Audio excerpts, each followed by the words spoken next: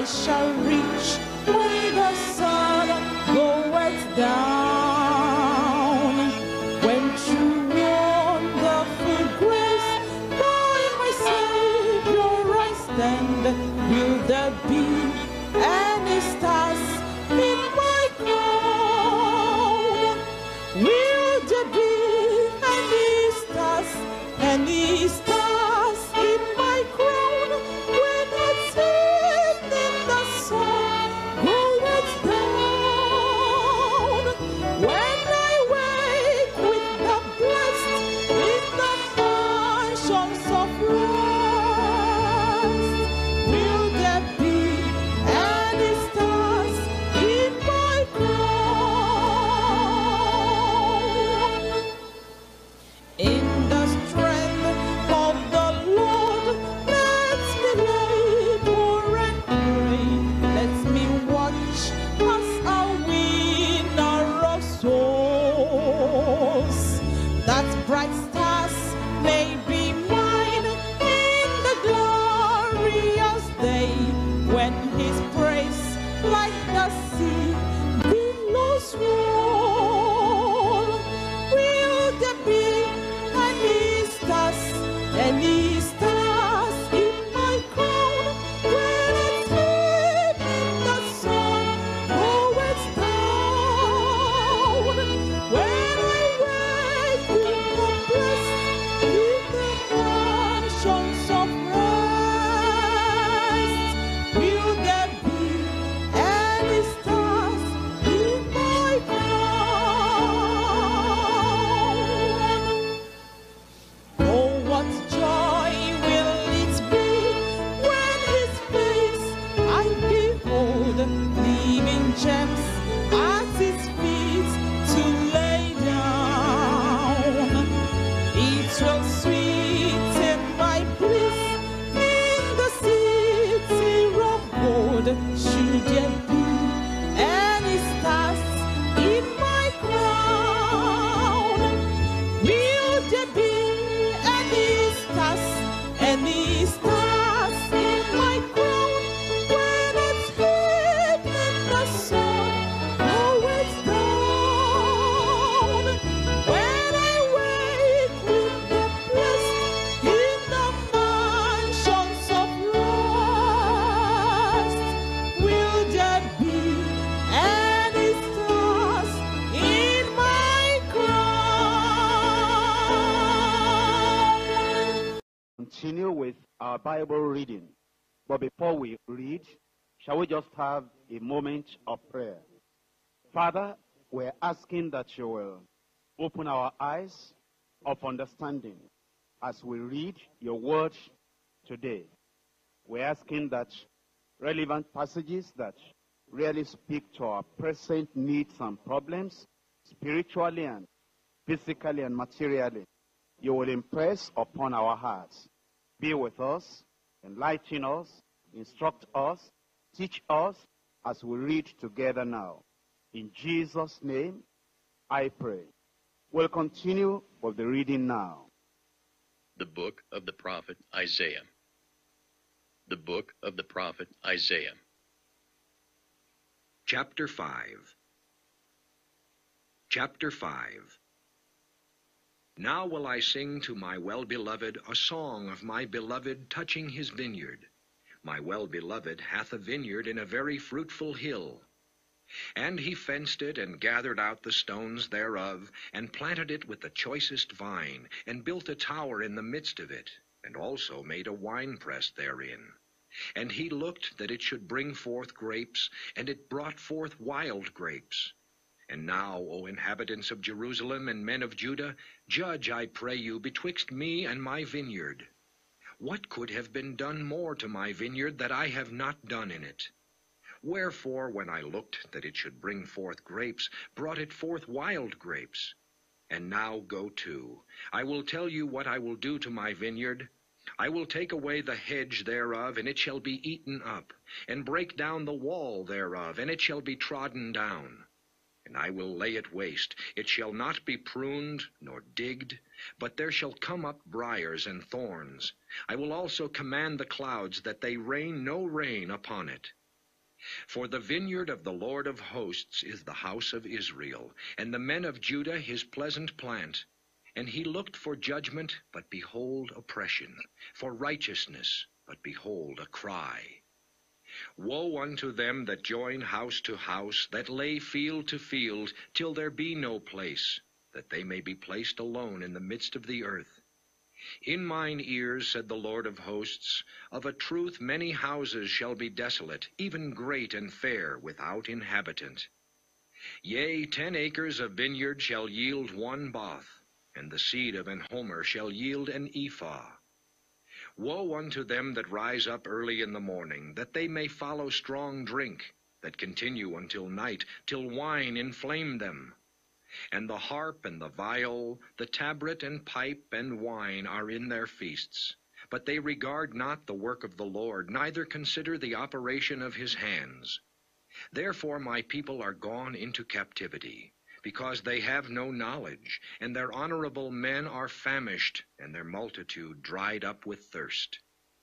Therefore hell hath enlarged herself, and opened her mouth without measure. And their glory, and their multitude, and their pomp, and he that rejoiceth shall descend into it. And the mean man shall be brought down, and the mighty man shall be humbled, and the eyes of the lofty shall be humbled. But the Lord of hosts shall be exalted in judgment, and God that is holy shall be sanctified in righteousness. Then shall the lambs feed after their manner, and the waste places of the fat ones shall strangers eat. Woe unto them that draw iniquity with cords of vanity, and sin as it were with a cart rope.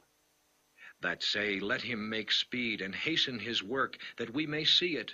And let the counsel of the Holy One of Israel draw nigh and come, that we may know it. Woe unto them that call evil good, and good evil, that put darkness for light, and light for darkness, that put bitter for sweet, and sweet for bitter. Woe unto them that are wise in their own eyes, and prudent in their own sight. Woe unto them that are mighty to drink wine, and men of strength to mingle strong drink, which justify the wicked for reward, and take away the righteousness of the righteous from him. Therefore as the fire devoureth the stubble, and the flame consumeth the chaff, so their root shall be as rottenness, and their blossom shall go up as dust, because they have cast away the law of the Lord of hosts, and despised the word of the Holy One of Israel. Therefore is the anger of the Lord kindled against his people, and he hath stretched forth his hand against them, and hath smitten them. And the hills did tremble, and their carcasses were torn in the midst of the streets. For all this his anger is not turned away, but his hand is stretched out still.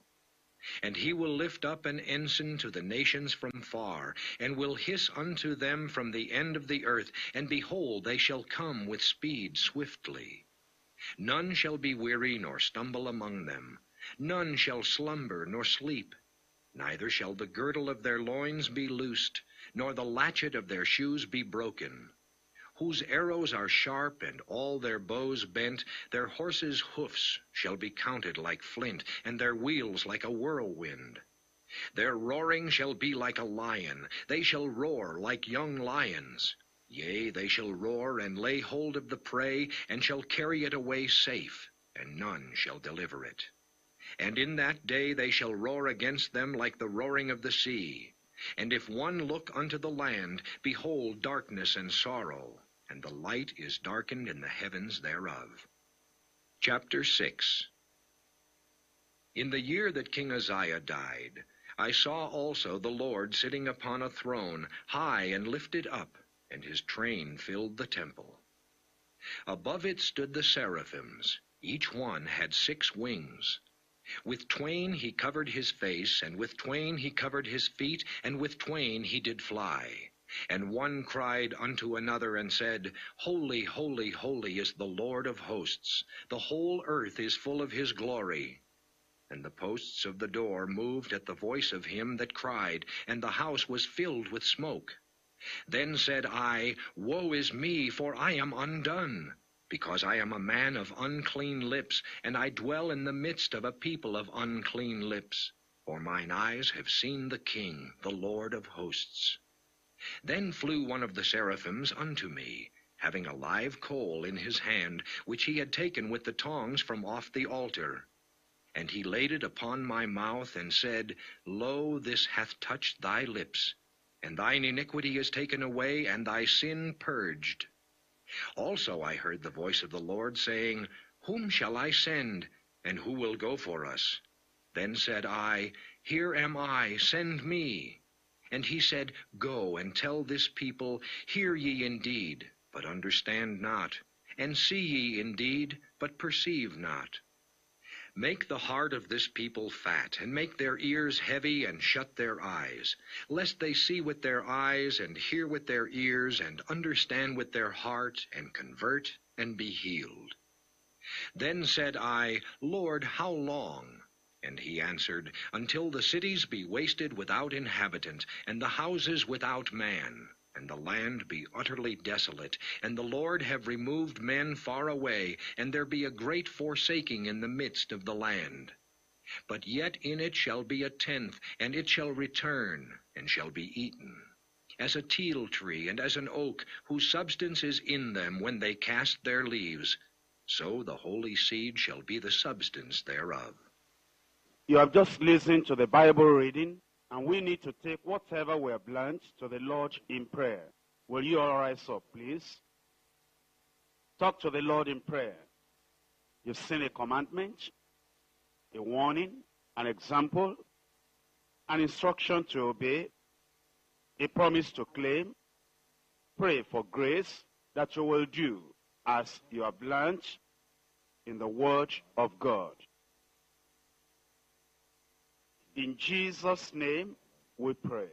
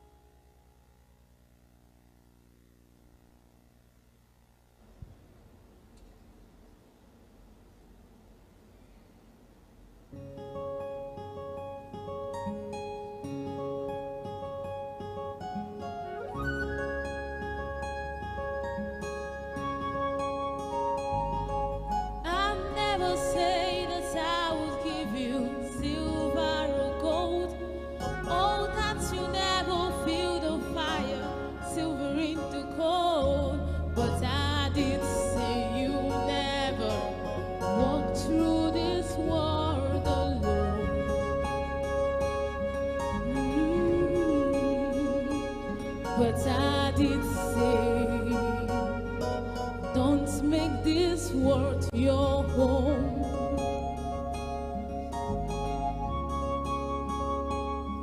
I never said that fear would never find you in the night, or the loneliness was something you'd never have to fight. But I did say, I'll be right there by your side.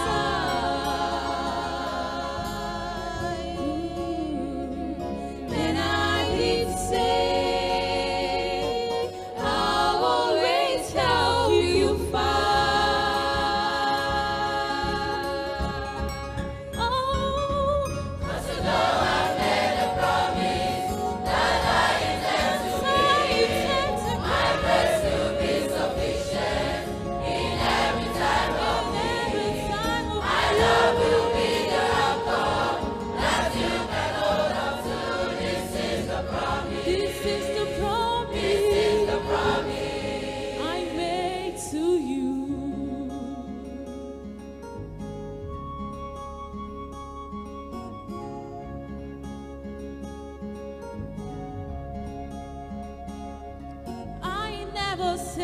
that friends will never turn your backs on you. Oh, that's the world around you wouldn't see you as a fool. But I did say like me, you surely be inspired. Yeah. And I did say my ways confound the wise.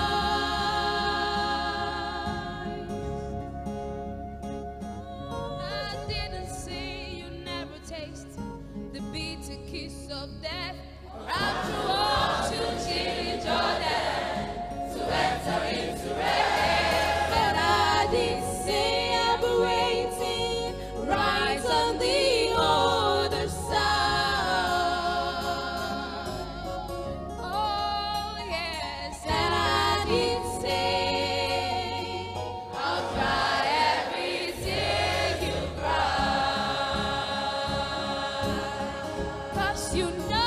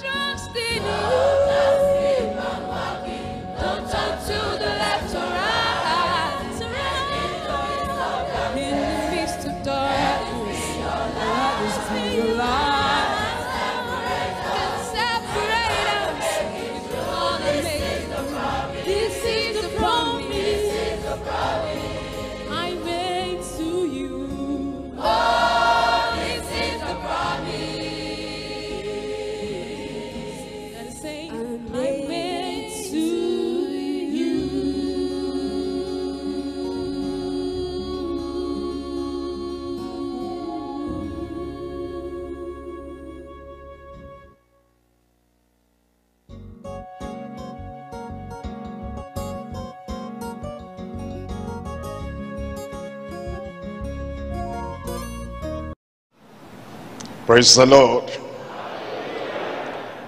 If you are happy to be at the Bible study, I said praise the Lord. The Lord bless everyone as we study together tonight in Jesus' name. Let's pray together. Our Father, we thank you for the blessed time we have in your presence. Thank you for the revelation of your word. Without your word, the world will be in darkness, in the darkness of spiritual emptiness. But you've given us your word so that you will show us the way to live here, and the power to live here, and the possession we ought to have, so that our lives will flow in the direction of your word and your will, and to please you in everything. We're asking tonight, as we look at this word, the redemptive truth you have preserved for us will be ours in Jesus' name. We pray nobody will be absent-minded, and we pray, Lord, will be awake to hear you, and we'll see what you have for us in your word in Jesus' name. Grant us the grace, grant us the strength, grant us the enablement that we will be everything we ought to be for the glory of your name. We thank you because we know you have answered. In Jesus' name we pray. Amen. Another amen. Amen. God bless you. You can sit down. As we continue in our study of the scriptures, we're in 1 Corinthians chapter 9. And today we're studying from verse 24 all through to verse 27. 1 Corinthians chapter 9, reading from verse 24. Know ye not that they which run in a race run all, but one receiveth the prize? So run, that ye may obtain. Here the apostle had been talking about the Christian life and the grace we ought to have in our lives, the strength we ought to have as we walk along, walking by faith and living by faith in the path that leads to ultimate destination, which is heaven. And then he compares our Christian life with the race that the athletes run. And he says, as we run to receive a prize. We run to receive the crown. And he's asking, as he asked them, he's asking us as well. He says, don't you know that they which run in a race, all of them run so that they can receive the prize? And then he says, you as a Christian, you as a child of God, you as a pilgrim on your way to heaven, so run in such a way that you will obtain the prize, obtain the crown. It tells us in verse 25, it says, and every man that striveth for the mastery, he wants to win in the race. He wants to get to the final destination, and he wants to get there knowing that the Lord is waiting for him to receive the prize. He masters everything around him, and he's temperate, he's self-denying in all things. Now they do it to obtain a corruptible crown. It says, all those people that run in the world, all those athletes that run in the world, the things they receive, the prize they receive, the crown they receive will soon fade away, because it is temporary, and because it is earthly, and because it is corruptible. It says, but we are incorruptible. That is the prize we're going to receive, and the prize we're waiting for, and the prize we're expecting at the end of the journey, at the end of the race, is an incorruptible crown. It tells us in verse 26, and then it says, I therefore so run. He made himself an example to the Corinthians, an example to all the Gentiles, an example to all the believers. He said, I ran, I'm running, I'll keep on running until I see the Lord face to face, until the final reward is given. He says, therefore, I so run, not as uncertainly. He said, I am not doubtful, I'm not doubting anything about my race. At the beginning of the race, I saw the Lord Jesus Christ, I heard the Lord Jesus Christ, he spoke to me. I know there is a destination. I know there is heaven. And also, I was taken to the third heaven, and I know that there is a place called heaven or paradise, the third heaven, and I know that I'm going to be there. And therefore, I so run, and I run with confidence. I run with certainty. So fight I, not as one beating the air, not as one wasting time and wasting life and wasting energy and wasting all my resources. I am fighting a certain fight, and I know I'm not beating the air. It says, because of that, in verse 27, it says, but I keep my body under to have the mastery. I have to be temperate, and to overcome triumphantly, I have to deny myself and make sure that nothing hinders me in the race I'm running. It says, that's why I keep under my body and bring it into subjection, lest by any means, when I appeal to others, I myself should be cast away. He was saying, I'm watchful, I'm prayerful, I'm purposeful, so that on the final day day I will not hear, depart from me, ye workers of iniquity, I know you not. He said, I don't want to be a castaway on the final day. That is why I keep my body put everything under subjection while I'm running the race. The topic tonight is running the race to obtain an incorruptible crown. Running the race, the Christian race, running the race the Lord had set before us, running that race to obtain an incorruptible crown. We're dividing the message to 3 parts. Number 1, running the race with persevering commitment. As we run the race, it's not enough to persevere just for 1 week or 1 month or 1 year. All through our lives, we're running the race with persevering commitment. Point number 2, receiving the reward of a priceless crown. That's the goal. That's the purpose. Whatever we do now, whatever we do any day, whatever we do in the Christian race, if we don't get to the end, if we don't get to the destination, if we do not have eventually that priceless eternal crown, then all would have been in vain. That's the reason we want to see how to so run that we receive the reward of a priceless crown. Point number 3 is recognizing the reality of a possible castaway, that the possibility is there. That's why Paul the apostle said that I keep under my body and I bring everything, my body, everything, my thoughts, everything, my life, everything, all that surrounds me, I keep everything under subjection, under control, so that at the end, finally, I will not be a castaway. You'll not be a castaway in Jesus' name.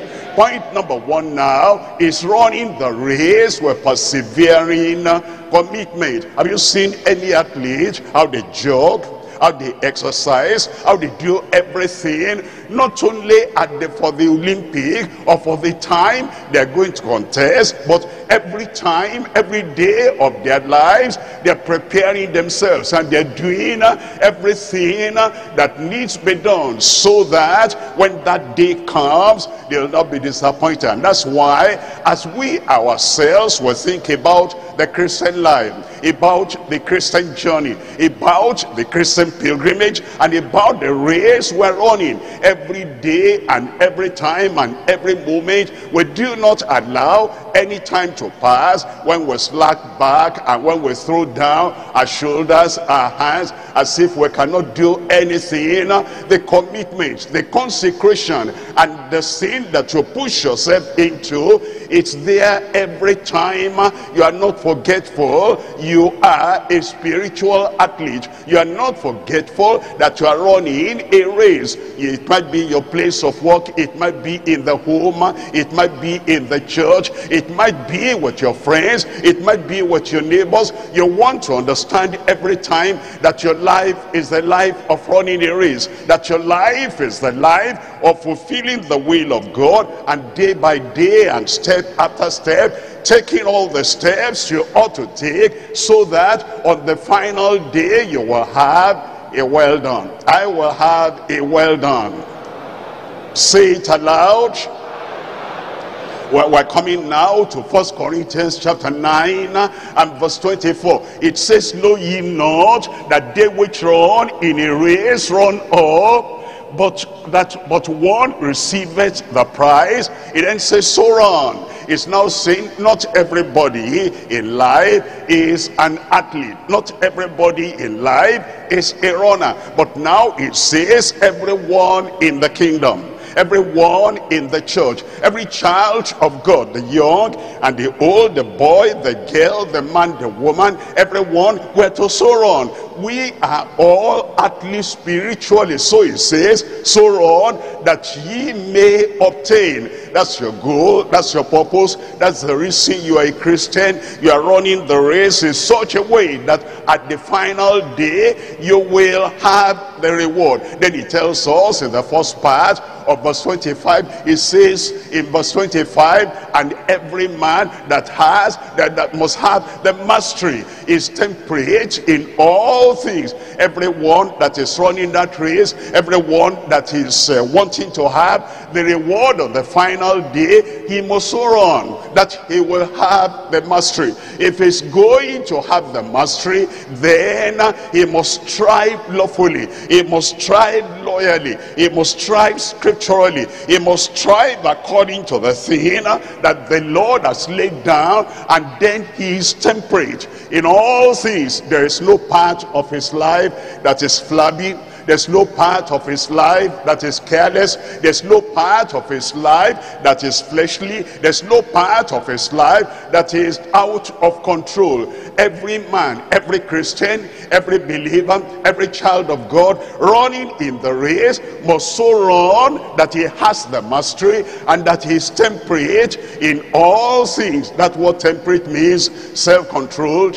That means that you are under the control of the Spirit of God, under the control of the scriptures, under the control of the doctrines of the Bible, because you want to have the mastery as you run. In Hebrews chapter 12, reading from verse 1. Hebrews chapter 12, reading from verse 1, is still talking about running the race, and is telling you, telling me, telling everyone what we have to do, how we ought to comport ourselves, how we ought to bring ourselves under control, and the things we need to get rid of in our lives so that we can strive for mastery and be temperate in all things. It tells us in Hebrews chapter 12 verse 1, it says, wherefore seeing we also are compassed about with so great a cloud of witnesses. What does he mean by that? He's giving us Hebrews chapter 11, and then he's talking about Enoch. He says that is part of the example we're given. He's giving us the example of Abel and Abraham and Noah and Sarah and Isaac and Jacob, and then of the parents of Moses and of all the other prophets in the Old Testament. And he says, what shall I say more? Time will fail me to talk about this and that. And he's saying now, he puts everything all together in a conclusion. And it says, they ran their race, and you are now running your race. It says, we're compassed about with so great a cloud of witnesses. It says, now let us lay aside every weight. It's telling us no athlete will strap on a 20-pound belt and then is running the race. He wants to be as light as possible so that there is no weight that will weigh him down,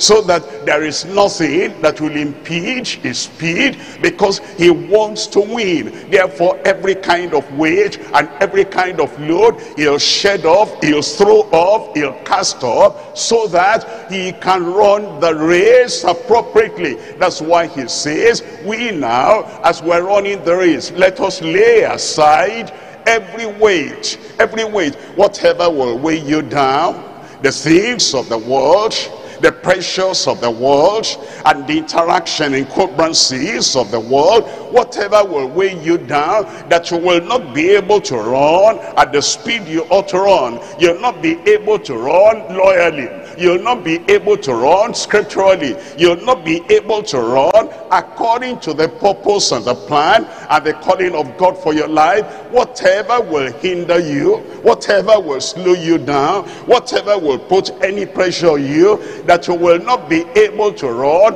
appropriately, lay that aside. And the sin that so easily beset us, the sin that will normally come and will hinder and will prevent, and you'll not be able to run. When there's guilt on the conscience, you cannot run well. And when there is condemnation on your conscience, you cannot run well. When your conscience is knocking every time, saying you are backsliding, you have committed sin, you have yielded to that thing again, you've done that evil thing again, you are praying, it comes to mind, you're reading the Bible, it comes to mind, you want to do anything, all that comes to mind. It says, if we're going to run, and we're going to win the victory, if we're going to run and we're going to have the well done of the Lord, every weight we must lay aside, and the sin that does so easily beset us, we must lay aside. And look at this, and let us run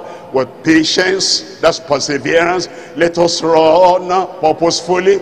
Let us run intelligently. Let us run according to the dictates of the Spirit of God in our hearts. Let us run with patience, perseverance, the race that is set before us. You cannot set another race. You cannot raise up a different standard. It's the same standard of the Word of God and the doctrine that Christ has given us, and it says that is what to focus on. You see, there are people that will set another race, not the race that the Lord had set. They have a standard that is lower than the New Testament, and they have a standard that excuses their besetting sin.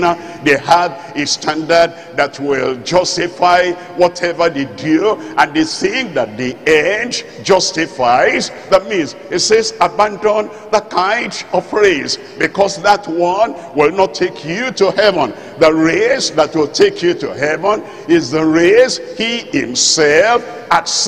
And let us run with patience, and let us run with perseverance, and let us run with the power of God in us, the race that is set before us. It tells us in 1 Peter chapter 4, reading from verse 2. 1 Peter chapter 4, and we're reading from verse 2. It says that he no longer should live the rest of his time in the flesh to the lust of men, but to the will of God. What he's telling us here is the running of the race implies that we're walking and we're living and we're acting out the will of God, not the lusts of men, not the desires of men. We're not living by the philosophies of men, by the principles of the world. We're not living by the practice of our neighbors. We're not living by the low standard of the sinners and backsliders in the world, but the will of God, which is holy, the will of God which is high, the will of God which is heavenly. We're walking by that will of God. It tells us in verse 3. In verse 3 he says, for the time past of our life may suffice us to have wrought the will of the Gentiles. He said, when we were blind, when we were Christless, when we didn't have salvation in the past, before we became converted and before we came to the cross, he said that time is enough. We've served the devil enough in the past. We've walked with the people of the world in the past. We've walked in the principles, in the precepts, in the proverbs, in the practices of the corrupt world, and that's enough. He says now, when we walked in lasciviousness in the past, lust, excess of wine and revelings and banquetings and abominable idolatries. But now look at verse 4. In verse 4 he now says, wherein they think it strange that ye run not with them to the same excess of riot, speaking evil of you. It says we're not running, and we're running the Christian race, and the Christian race we're running is plain. The Christian race we're running is very clear. If you're a young person, the way you behave, the way you live your life, all the other young people around you, they are wondering, how could you live like this? How could you be doing that? Everything straight, everything honest, everything biblical, everything Christian. How can you do that? It says, wherein they think it's strange. They think conversion is strange. Transformation is strange. Holy life is strange. A pure life to them is strange. If you're working in an office where everybody tries to change this and turn this their own way, and they want to practice fraud, and they are calling you to be part of them, it looks strange when you say, no, I'm satisfied with what I have, and the blessing of God will be on what I have. I don't have to be fraudulent. And then when you're a young man, you're a young woman, and you are not giving your body to immorality, and there's no fornication, there's no adultery, and you are just walking in your life, a straight life, a pure life, and then they are surprised. They say, you are strange. How can you be like this, a young man like yourself, a young lady like yourself, and not have a boyfriend, not have a girlfriend, and not have a sin partner, wherein they think it's strange that ye run not with them to the same excess of riot. You are not in the nightclubs, and you are not in any violent habit, and you are not watching their filthy cinema, and you are not watching any of those pornographic things. And they wonder, how do you spend your life? How do you live your life if you are not into this, if you are not into that? That is the life of a person that is running the race with persevering commitment. They think it's strange that we run not with them to the same excess of riot, speaking evil of you. But praise the Lord, we'll keep on doing what we're doing, because we're running a race, and that race will take us to heaven in Jesus' name. It will take me to heaven. I said it will take me to heaven. Now the apostle tells us some people that ran before and they lived before according to the word of God, but now something snapped and something changed. We're looking at Galatians chapter 5 and we're reading from verse 7. Galatians chapter 5, we're reading from verse 7. Here Paul the apostle was telling them, ye did run well. The time I knew you, when you were converted, when you were born again, when you started studying the scriptures, ye did run well. The time I knew you, when everything turned around and then you became new creatures in Christ, ye did run well. The time I knew you, when the love of God filled your heart and you walked according to the way of the Lord, and the restitutions you ought to make, you corrected everything, you cleansed your life, all the things you stole, you returned everything, and all the lies you told, you corrected everything. You say, I don't care what people think about me, I want to live the Christian life.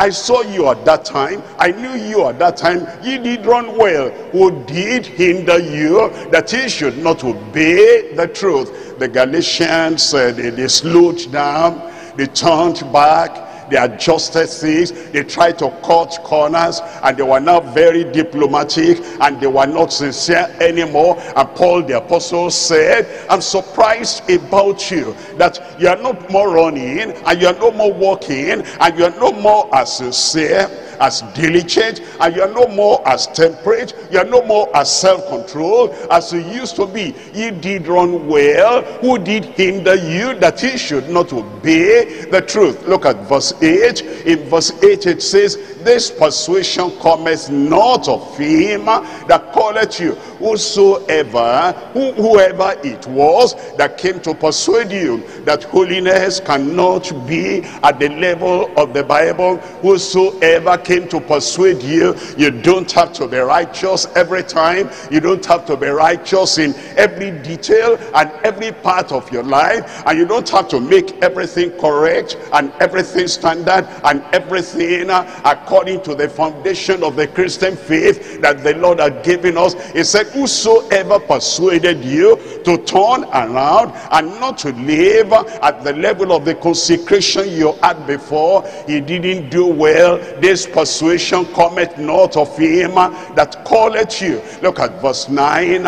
It says, a little leaven leaveneth the whole lump. A little leaven, a little adjustment, a little compromise, a little theft, a little lie, a little deception, a little dishonesty, a little hypocrisy. That's what the Galatians were not doing. They were adding some little things that will just make them to be more like the world. And Paul the apostle said, that's not running the race. If you're running the race, all those little termites that come in and all those little foxes, everything must go away from your life, and then you must focus on the race the Lord has called you to run. A little leaven leavens the whole lump. It tells us in Philippians chapter 2, reading from verse 14. Philippians chapter 2, we're reading from verse 14. It says, do all things without murmurings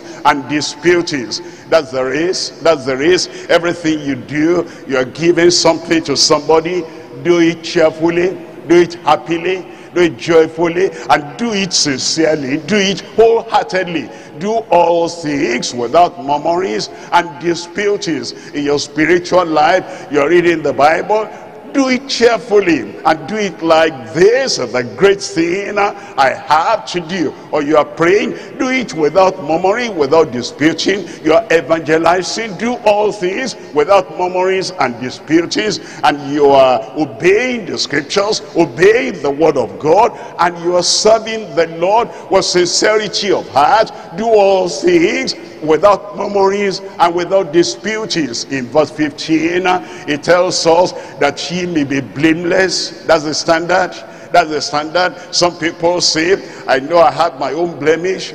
Why do you keep the blemish? I know I have my own fault. Why do you keep the fault? I know I have my own aborts and all that in my life. Why should you keep that? If you're going to run the race, all those things you push aside, all those things you set aside, and it says that he may be blameless and harmless, the sons of God without rebuke, in the midst of a crooked and perverse nation, among whom ye shine as lights in the world. And then he tells us in verse 16, it says, holding forth the word of life.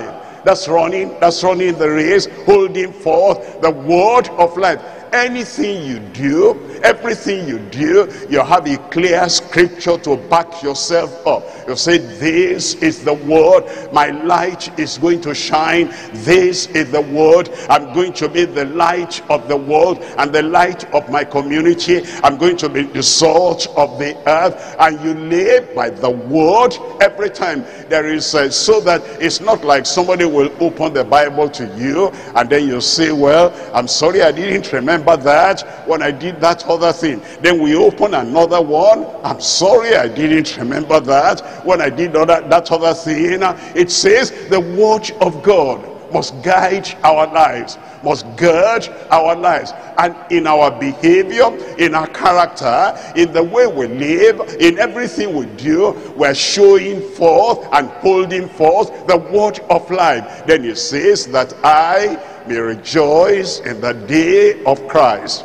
It says, Philippians, you are my converts. Philippians, you are the disciples I'm developing. And if you live according to the word and you run the race the way you ought to run, in the day of Christ I will rejoice that I have not run in vain. When you are preaching and the people you are preaching to are not converted, and you're not preaching about conversion, you're just teaching Bible knowledge that doesn't bring conversion. When you're a pastor and you're pastoring people and you're not discipling them, and you have the people, they're forgetting the good old days, and they're forgetting the ancient landmarks, and they're forgetting the standard of holiness by which we ought to live. But you don't care, you are just a pastor and you're preaching, everybody is having a nice time and they don't make heaven at last.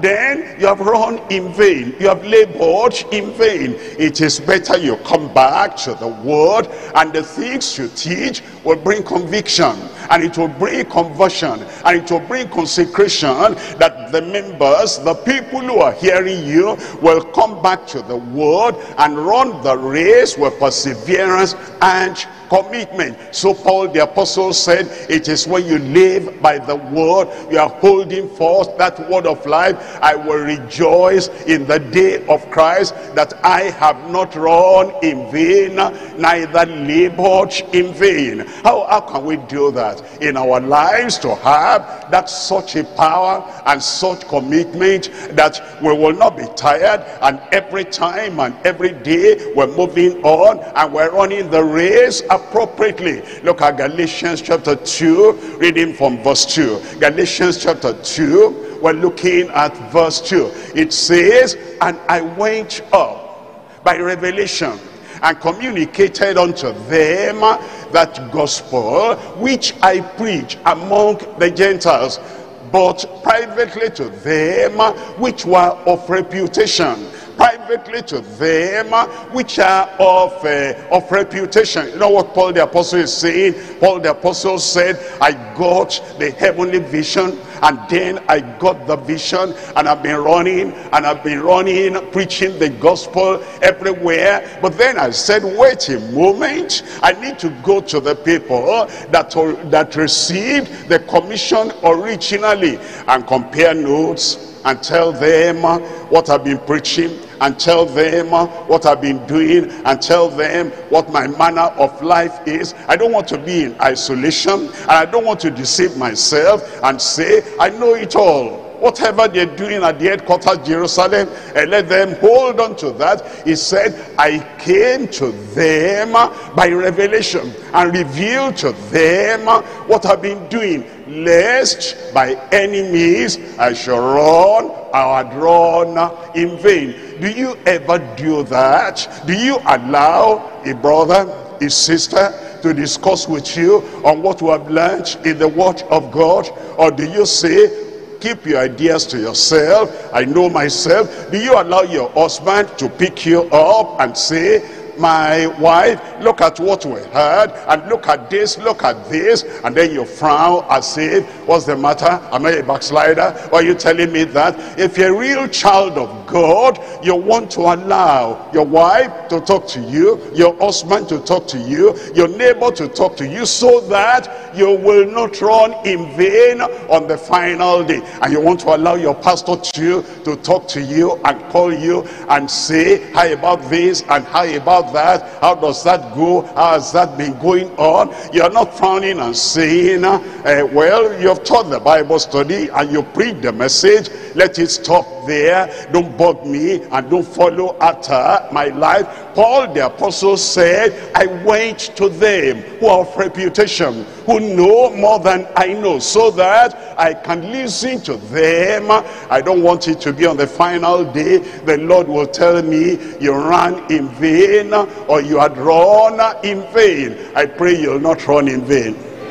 I will not run in vain.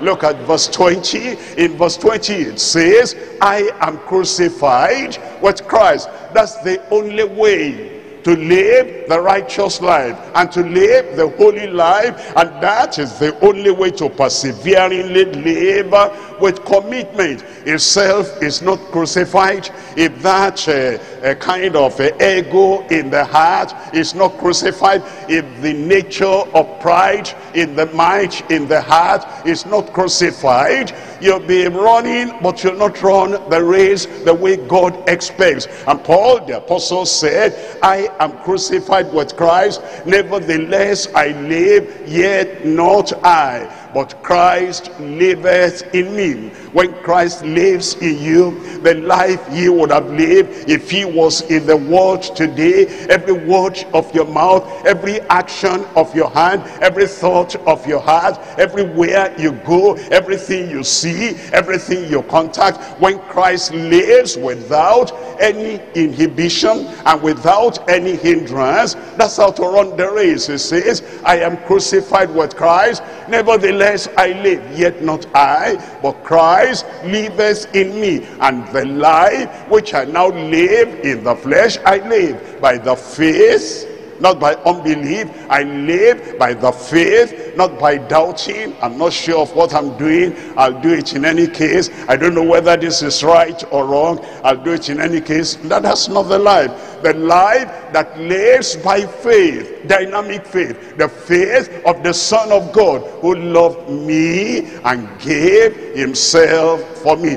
If we're going to run like that and run acceptably and run before the Lord, and God will say that is good, that's what I expect. How do we do that? In Isaiah chapter 40 verse 31. Isaiah chapter 40, we're looking at verse 31. It says in chapter 40 of Isaiah, and in verse 31, it's talking about the strength we have and the power we have, and it's talking about the stability we have to run and not be weary, and then to walk and not faint, and then we have to wait on the Lord. We have to take what we're hearing to God in prayer, and we have to look at everything. I've had this, how does my life match with that? How does my life go along with that? And it is that as we wait upon the Lord, it strengthens us, and then we're able to run with the energy and the power of the Spirit. Isaiah chapter 40 verse 31,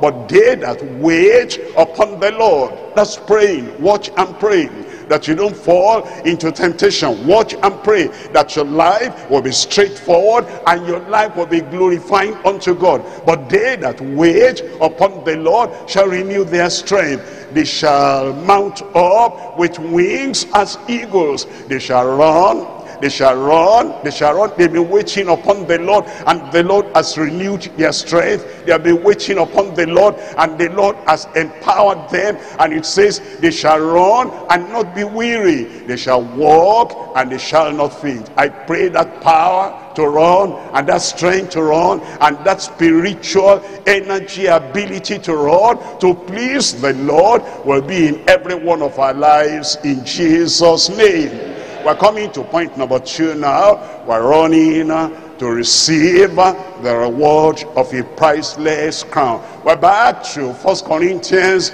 chapter 9, verses 25 and 26. 1 Corinthians chapter 9, reading from verse 25. And every man that striveth for the mastery is temperate, is self-controlled in all things. Now they do it to obtain a corruptible crown, but we an incorruptible. They in the world, they who are sinners, they who are only playing games that do not take them to heaven, it says they do all that to obtain a corruptible crown, a crown that will fade away, a crown that even while they're still in the world over here, they'll forget the joy of that day. It says it's just corruptible crown, but we an incorruptible, an eternal crown, a crown that will never fade away. In verse 26, it tells us, I therefore so run. You know, Paul the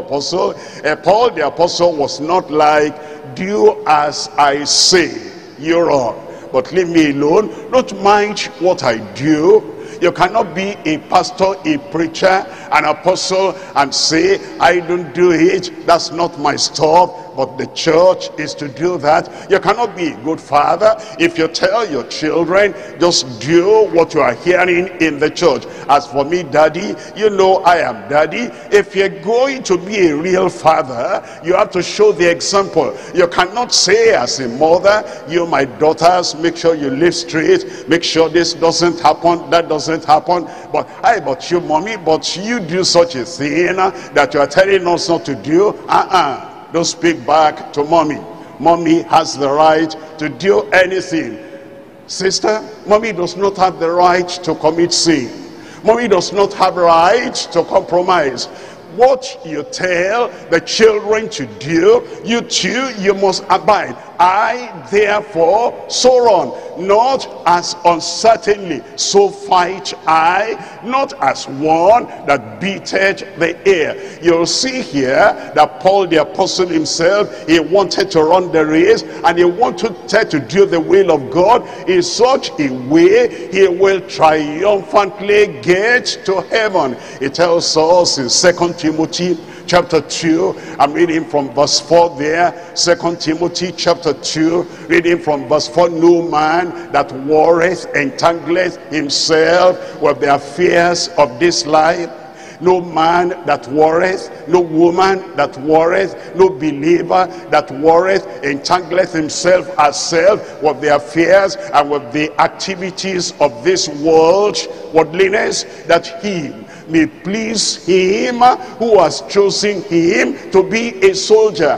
All you want every time is that anywhere you are, whatever you're doing, you are pleasing the Lord who has chosen you to be a Christian soldier. And then it says in verse 5, and if a man also strive for masteries in the plural, you look at every area of your life, you want to master that deficiency, you want to master that kind of a flaw in your character, you want to master that thing that you know is not right, you want to be on top, and you want to live in such a victorious life, a triumphant life. You strive for masteries in every area. You don't excuse any kind of iniquity as an infirmity. That's my infirmity, that's my weakness, that's my whatever. It says no. If you are running to please the Lord,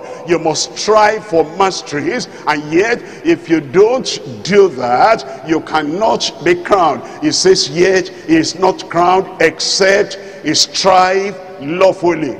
He strive lawfully. You're not fighting or striving against the word of God. You're not striving against the doctrine. You're not striving against the preacher. You're not striving against the standard of the word. You're striving and fighting against your own corruption, against your own deficiency, so that you strive lawfully, and then you have a life that is glorifying unto the Lord. James chapter 1, reading from verse 12. Temptation will come, trial will come, and the one who wants to receive the crown of life and the crown of righteousness must strive lawfully. That is what we're expecting. A precious crown, a priceless crown. It says in James chapter 1 verse 12, blessed is the man and blessed is the woman that endureth temptation,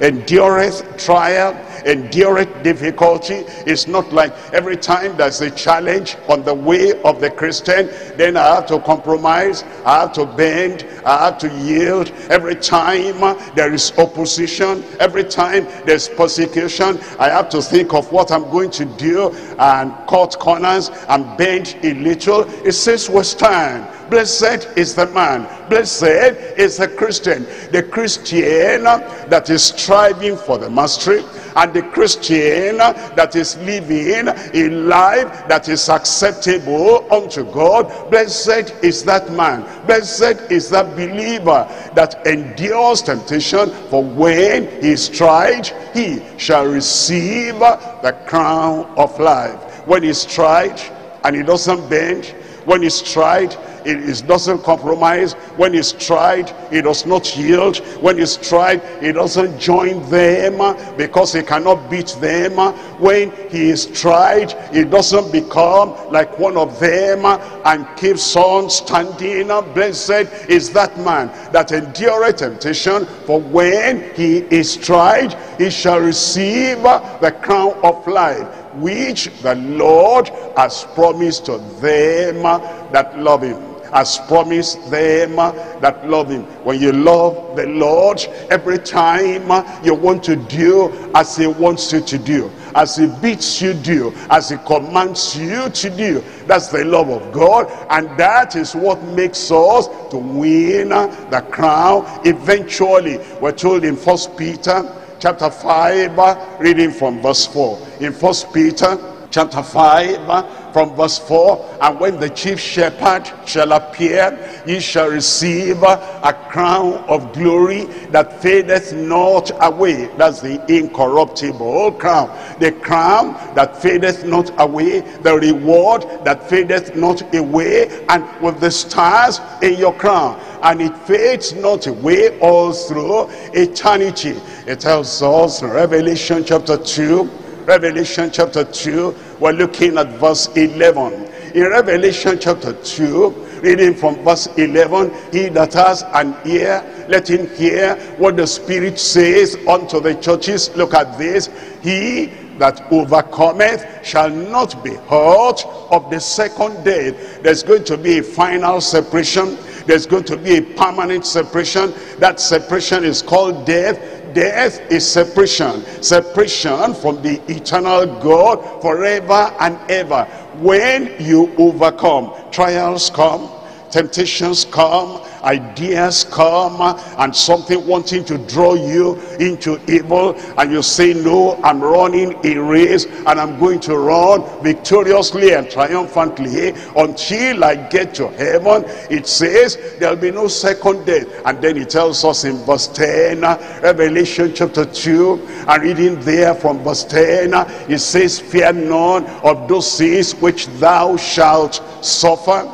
You know, if we're going to live the Christian life and run the race, the people around you may not understand all the details of the race you're running. They may not understand your commitment, your consecration, your straight life, and the standard of the word of God you are following. They say if you will bend a little, compromise a little, everybody will be happy, because then you will come to their level, the level that has no grace, the level that has no prayer, and the level that has no commitment. Well, you come to their level. But if you say, I'm going to keep on running, and I'm going to keep the level Christ has given to me, and I'm going to run perseveringly with purity of heart, you're going to suffer. There'll be persecution from almost every direction, but Jesus said, fear none of those things which thou shalt suffer. Behold, the devil shall cast some of you into prison, that ye may be tried, and ye shall have trial, temptation, tribulation, trouble, 10 days. Be thou faithful unto death. Be thou faithful unto death, and I will give thee a crown of life. That crown is awaiting me, awaiting you, and will run victoriously, triumphantly unto the end, in Jesus' name. A good church, amen. Revelation chapter 3, we're reading from verse 11. Revelation chapter 3, reading here from verse 11. Behold, I come quickly. It says you've been running the race since you were born again, in the private, in the public. Remember your early Christian life, how you ran the race transparently, how you ran the race without compromising. Remember in your early Christian life, everything you read in the word of God, that is speaking to me, and that is how I'm going to live, whether people agreed with it or not. It says, now I'm coming, and the time of my appearance is very near. Hold fast that which you have, that no man take thy crown. Nobody will take your crown. And I hope and I pray you'll not drop it down by yourself, in Jesus' name. Look at verse 12. In verse 12 it says, him that overcometh will I make a pillar in the temple of my God, and he shall go no more out. And I will write upon him the name of my God, and the name of the city of my God, which is New Jerusalem, which cometh down out of heaven from my God, and I will write upon him my new name. I pray none of us will miss all that, in Jesus' name. The Lord wants us to so live and comport our lives without compromise, without corruption, without unbelief, without looking back, and walk the straight path, not a crooked path, not a sinful path, and not a fleshly path, so that as the Lord look at our lives, he will know that we have done everything and we're doing everything to the glory of God, as somebody expecting the reward on the final day. In Colossians chapter 3, reading from verse 23. Colossians chapter 3, we're reading from verse 23. And whatsoever ye do, and whatsoever ye do, and whatsoever ye do, do it heartily.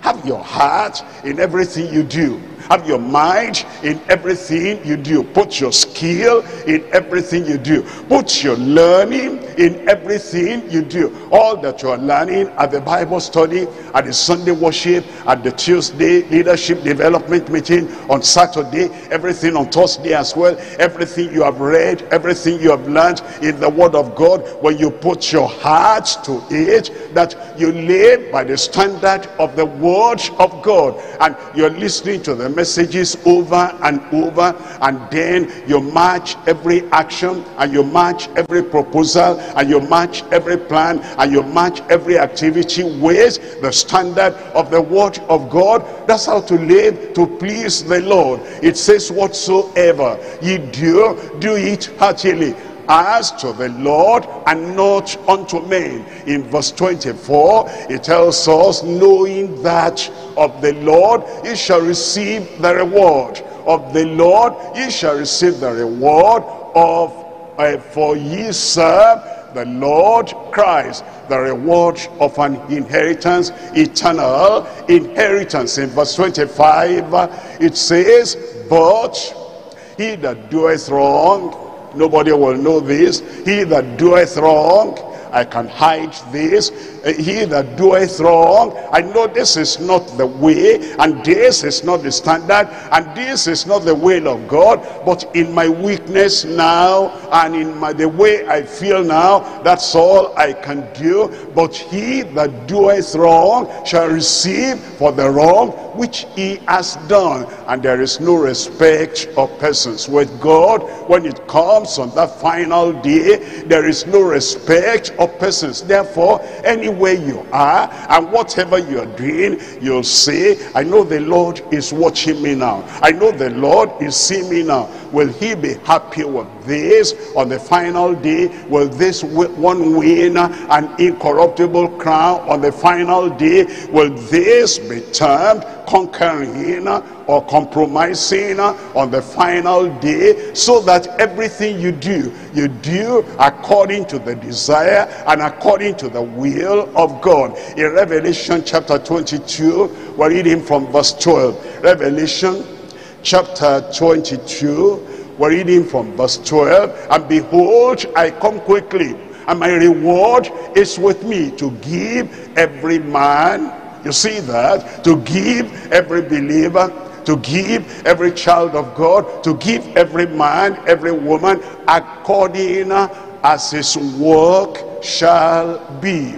According as his work shall be, according as his life shall be, according as his activities and actions, according as his work shall be. In verse 13, it says, I am Alpha and Omega, the beginning and the end, the first and the last. In verse 14, it says, in verse 14, blessed are they that do his commandments. That's how to run the race, and to run with you standing firm on the word of God, on the declaration of the word of God. Blessed are they that do his commandments, that they may have right to the tree of life, and may enter in through the gate into the city, the holy city, the heavenly city, the eternal city. But in verse 15, it tells us,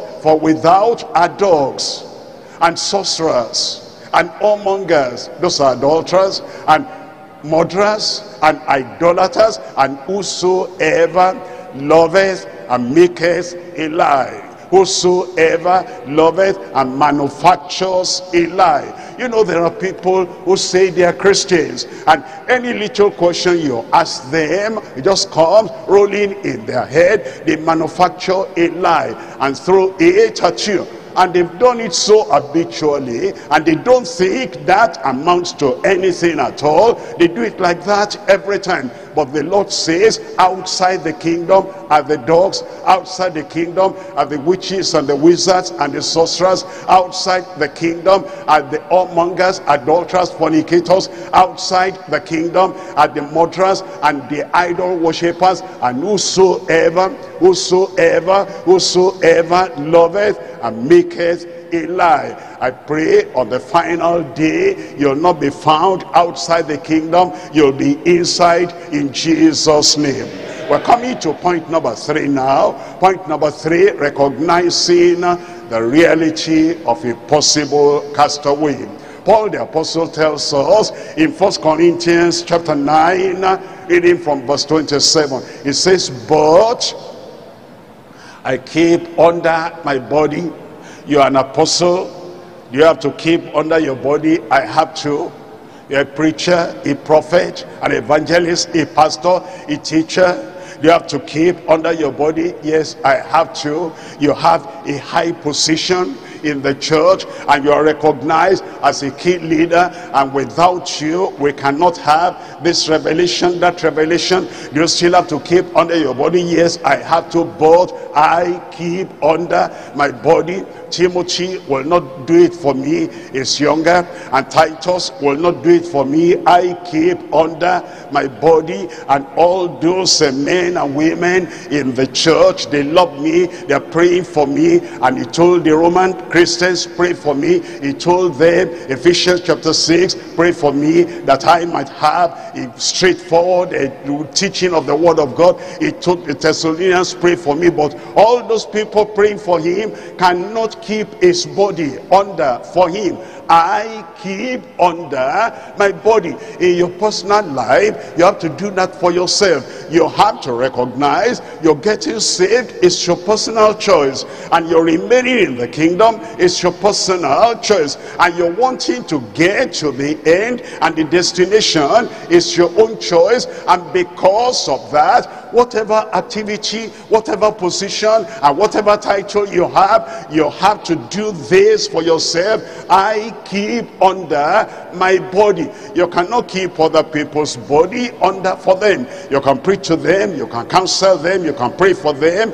It is still the responsibility of everyone that they keep under their body. What does that mean? Their eyes, they keep that under control. Their ears, they keep that under control. Their mouth, they keep that under control. And their other organs of the body, they keep that under control. And their feet, where they get to, where they go to, they keep that under control. And their hands, what they do with their hands, they keep that under control. Everyone has to do that by himself. Now, what do you think will happen in our world if everybody loses control? As we're here now, you lose control of your mind, you lose control of your body, and then you act the way and your brain suggests that one is acting, that one is acting. There'll be chaos, there'll be pandemonium, and there'll be confusion. And therefore, if the church is going to be the church, and if the family is going to be the family, everyone must keep himself, must keep herself, the tongue, the eyes, the ears, and every part of the body, keep that under control, so that we can run the race aright and win the crown. It says, but I keep under my body and bring it into subjection, lest that by any means, when I have preached to others, I myself, an apostle, I myself, a chosen minister, I myself, an appointed minister of God, I myself should be a cast away. What did he mean by that? A cast away. We're looking at Hosea chapter 9 verse 17. Hosea chapter 9, we're reading from verse 17. It says, my God will cast them away, because they did not hearken unto him. As we hear the word of God, if we don't hearken, if we don't listen, if we don't obey, if we don't apply it to our hearts, it says, my God will cast them away, because they did not hearken unto him, and they shall be wanderers among the nations. It tells us in Jeremiah chapter 6 verse 30.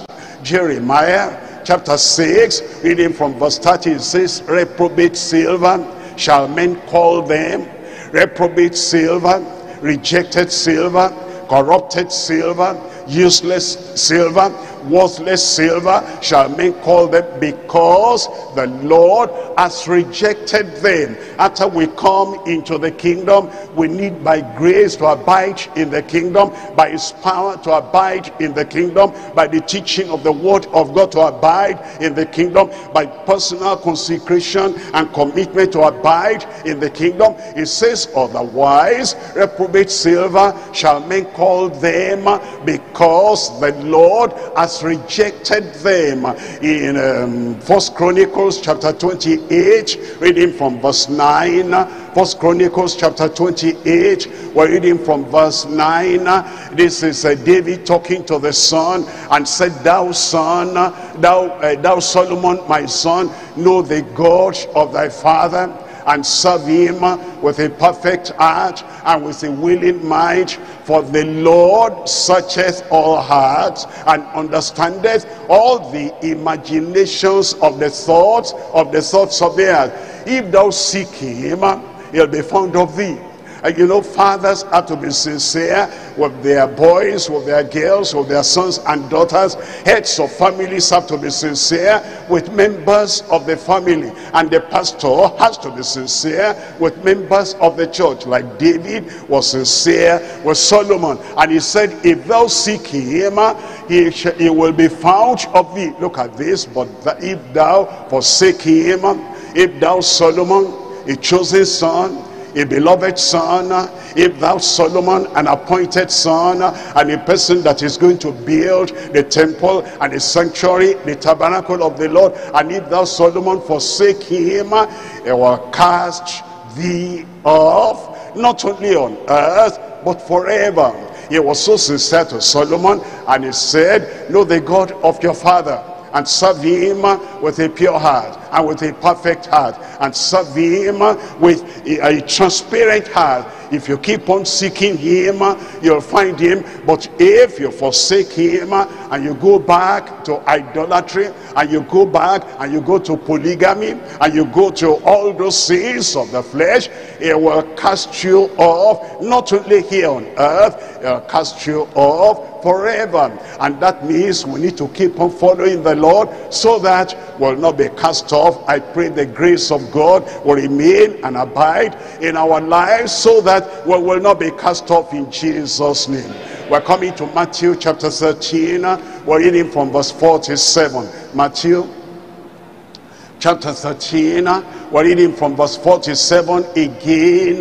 The kingdom of heaven is like unto a net that was cast into the sea, and gathered of every kind. It's talking about the religious world. It's talking about the visible church. We throw out the net of evangelism and the net of preaching, and we gather in quite a lot. But look at what is going to happen on the final day, when God begins to sort out all the fish that came in, all the converts that came in, all the members that came in verse 48, it says in verse 48, which when it was full, they drew to shore and sat down and gathered the goods into vessels, but cast the bad away. It's not automatic. I'm coming to church and therefore heaven is certain. That is if you allow the grace of God to turn your heart and to transform your life. You become good, you become righteous, then you'll be gathered into the vessel. But if nothing changes, if language does not change, if character does not change, if behavior does not change, you were in the dark before and you're still walking in darkness, you were stealing before and you're still stealing, adultery before, you're still committing adultery, fornication before, you're still into fornication, stealing before, you're still stealing now, and nothing has changed, you remain as bad as you were before. On the final day, when the good, the righteous, the converted, the pure and the holy will get into the kingdom, then the Lord will cast the bad away. Look at verse 49. In verse 49, so shall it be at the end of the world, the angels shall come forth and sever them and separate them, the wicked from among the just. In verse 50 it says, and shall cast them, this casting away, cast them into the furnace of fire. There shall be wailing and gnashing of teeth. I pray that will not happen to you. But if it's not going to happen, you must follow the Lord. You must allow the grace of God to come into your life. You must allow real conversion and commitment to the Lord and walking in the way of the Lord. It tells us in Luke chapter 9.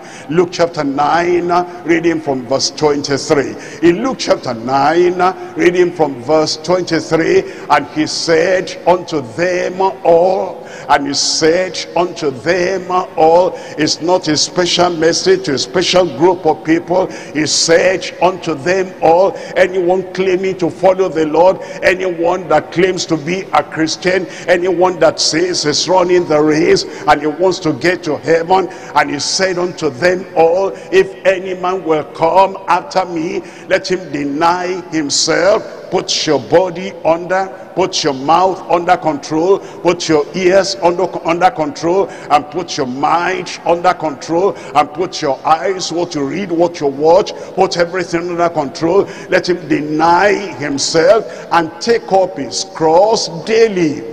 And take up his cross daily and follow me. Then in verse 24 it tells us, for whosoever will save his life shall lose it, but whosoever will lose his life for my sake, lose his reputation for my sake, and lose his conveniences for my sake, and lose his luxury for my sake, and lose the easy life for my sake, and lose the ego and lose the self-life for my sake, whosoever will lose his life for my sake, the same shall save it. Now verse 25, it says in verse 25, for what is a man advantaged? What is a man profited? What's the gain for a man, religious man, Christian woman, religious man, religious woman? For what is a man advantage if he gain the whole world, all the money in the world, all the wealth in the world, all the reputation of the world, all the respect of the world, all the friendship of the world, and all the flattery of the world? What is a man advantage if he gain the whole world and lose himself, or be cast away, or be cast away? That's why the Lord wants us to so live our lives in the grace of God, in the experience of salvation, in the experience of sanctification and holiness, without which no man shall save the Lord. He wants us to so live that we will not be cast away at last. I pray you'll not be cast away, but must pray and have the power of God and the strength of the Lord upon our lives. Let's come back now to 1 Corinthians chapter 9. We're reading from verse 27. 1 Corinthians chapter 9, reading from verse 27. But I keep under my body. I keep under my body. He said, we're spirit, soul, and body. And I do not allow my body to ruin my spirit and to destroy my soul. I make my spirit number one. And I make my eternal destiny number one. And I make use of the strength and the power of my spirit to keep my body under. It says, when the time comes to die, the body will be buried in the grave, and the spirit and the soul will go to God. I do not want that body, which is the least important of all my personality.